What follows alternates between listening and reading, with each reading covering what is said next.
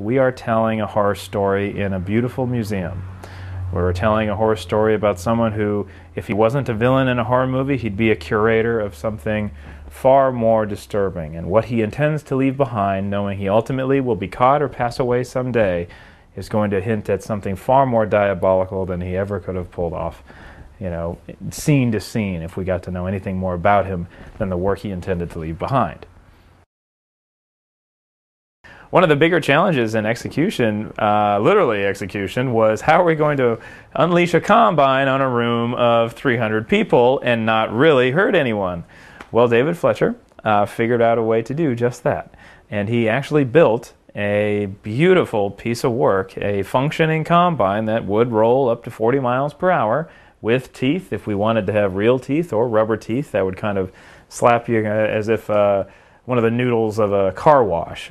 We had both options, and so when it came time to actually shoot that, we weren't going to rely heavily on the world of computer graphics to bring it all to life. We had something that existed, something you could touch, something that made noise and had weight, and also gave the actors something absolutely legitimate to play off of. They were not looking at something green and foam rushing towards them. No, they saw something that weighed 1,500 pounds, was metal, and looked like ready to chew them into nothing and split in just a split second. It was a marvel to behold.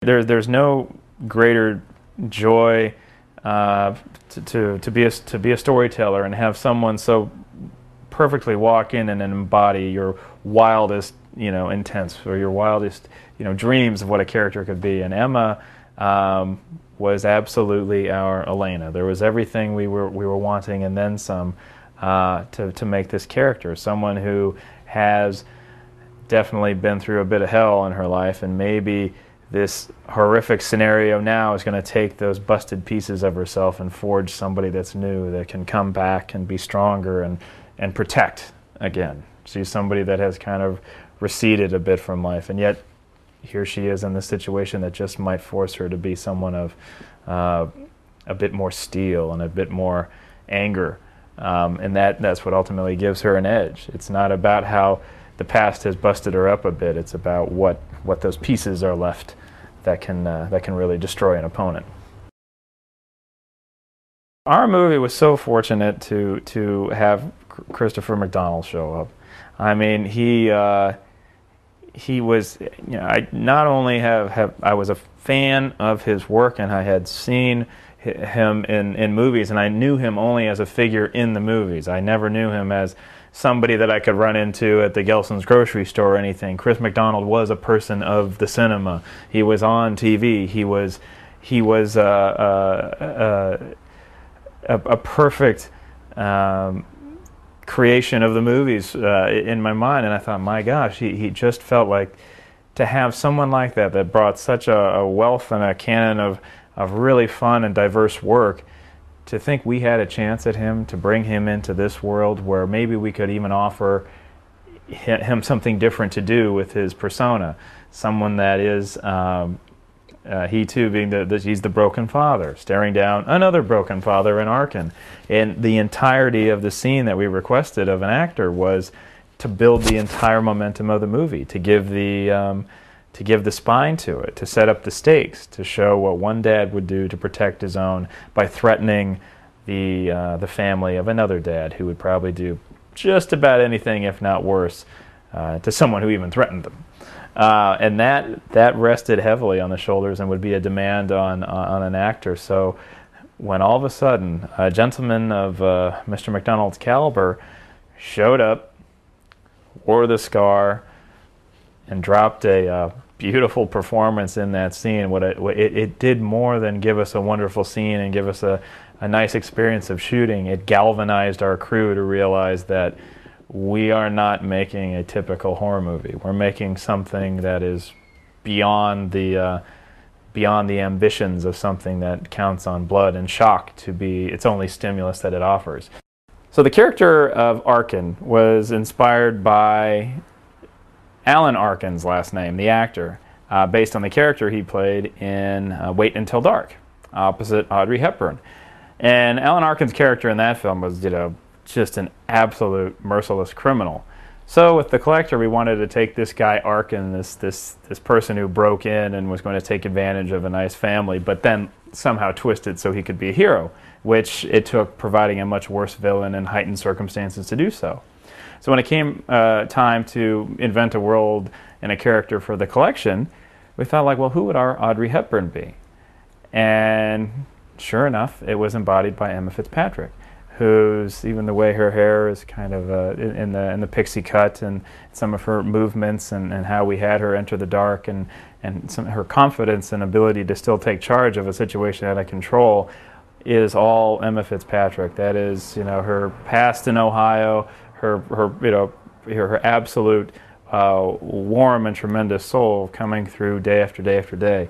It was not an easy shoot for anyone to endure, and what she did and how she did it, and with a consistent smile. She'd be the one who'd be laughing high-pitched at the tail end of a humorous story, and then, oh, it was time to have an emotional scene. She'd disappear for a few minutes, find the place, and show up in an absolute state that the scene required. For a director, you have dreams about working with such talent, and this one was one that had come true. Just a very, very wonderful, wonderful person, and a gift to films. My fascination with horror movies, and I think anybody that appreciates a good scare, stems from the joy of a roller coaster. In a sense, something that we know is going to make our hearts race, something that we know is going to make our blood pump. But there is something in that experience, that thrilling, that adrenalizing experience that we crave. For another baseline reaction, a horror movie is always there to reassure you that no matter what kind of bad day you may have, a character in a horror movie has a far worse one in store for them. The horror movie's been there so a date can jump closer to another. The horror movie is there to keep us afraid of the dark and let us giggle at the consequences of our screams and jumps and laughter. The influences for The Collection stemmed from a period of the late 70s and early 80s, where there was a pair of Italian films, Suspiria and Inferno, which blended an element of beauty and lush visuals with violence and all the scares that a horror movie provided. What it did, I think, is it allowed art and horror to join together in a way that wasn't primal or an exploitation. It felt like there was painting with light, painting even with the color red.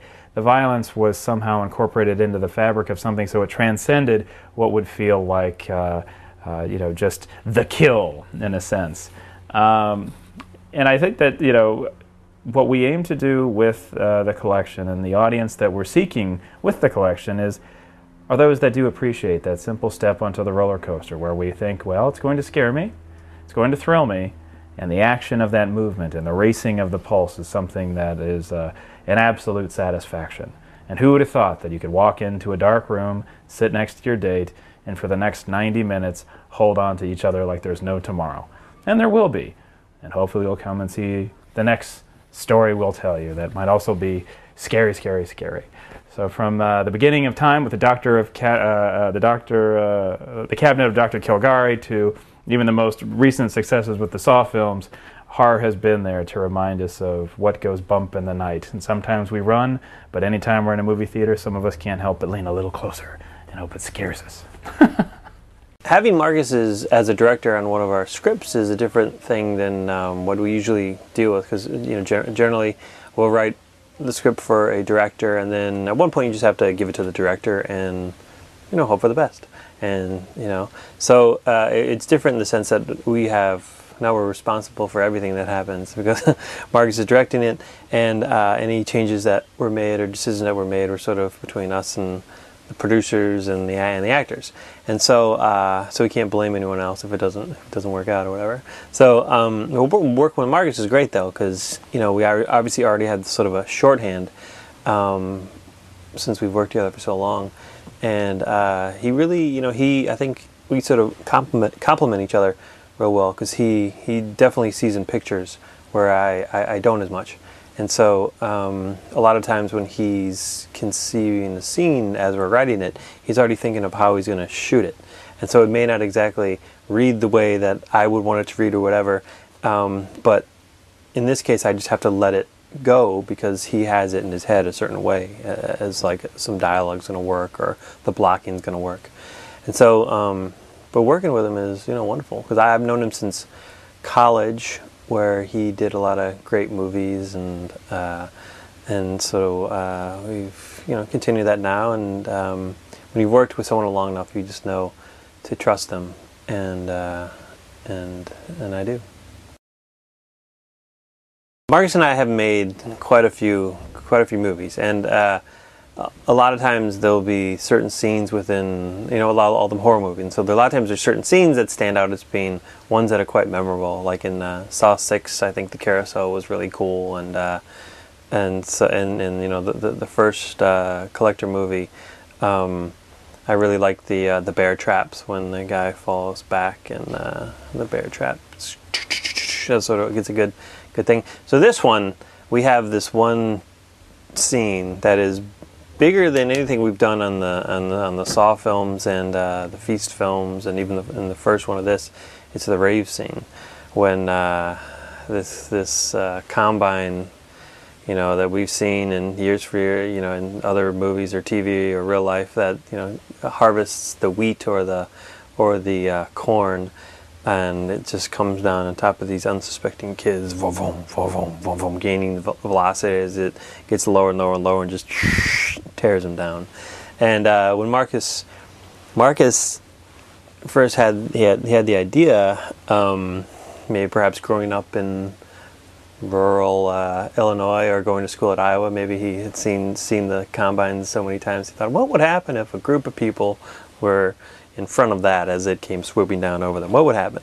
So he had that in his head, and we tell it to people, and they respond all the same, like, whoa, that would be awesome. But then it got to a point where, okay, how do we do that?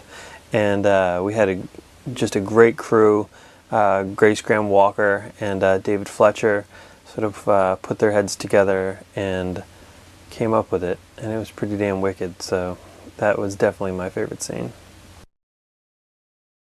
Marcus and I really wanted to make it distinct from a lot of other horror movies, and a lot of that came down to the look. You know, especially the look of films that we're seeing now in the horror genre.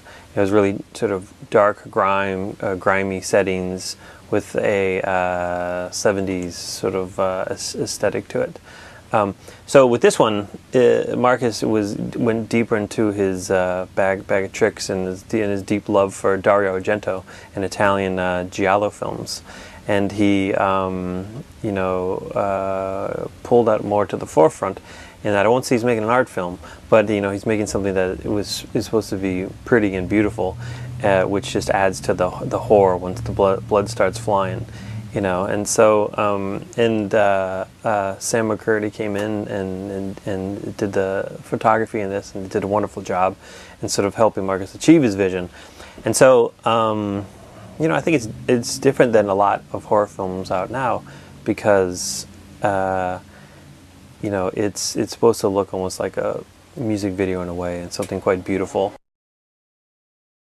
In a lot of movies that Marcus and I have made, they naturally spawn sequels. I think that's just inherent of the horror genre. So I have been asked if this is part of a trilogy, and yeah, we do have ideas of where the next one could go. And in seeing the end of this one, it's I guess it's set up. It's not necessarily set up for that, but it could have a sequel, and I think a lot of people would be interested to see what happens to the collector at the end of the movie, because now he's inside a box at the end of the movie. So where does it go from there?